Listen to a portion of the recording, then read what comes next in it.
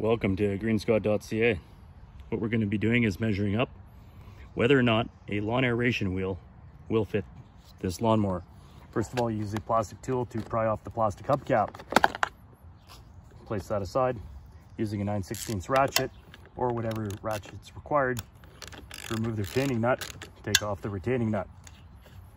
Once that's done, simply put the nut aside. Remove the wheel, which is 8-inch. As well, the self-propelled cog. Ensure that you remember which way that goes back on. You're not going to be needing it for the aeration wheel because we found that one aeration wheel more than sufficient for pulling the lawnmower forward. And what you do then is put your aeration wheel on once you received it.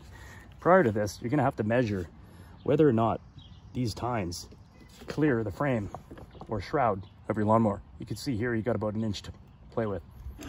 Prior to that, the best way to measure on an 8-inch wheel is to measure from the axle center at the edge or base of where the threads would stop against the face of the axle, and you can see here that you've got 6 inches for clearance from the shroud where my fingers are.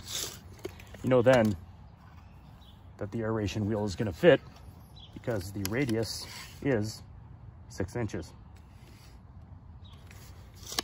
Once that's said and done, place your order.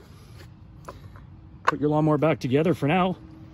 Go ahead, mow your lawn, have fun, enjoy the summer.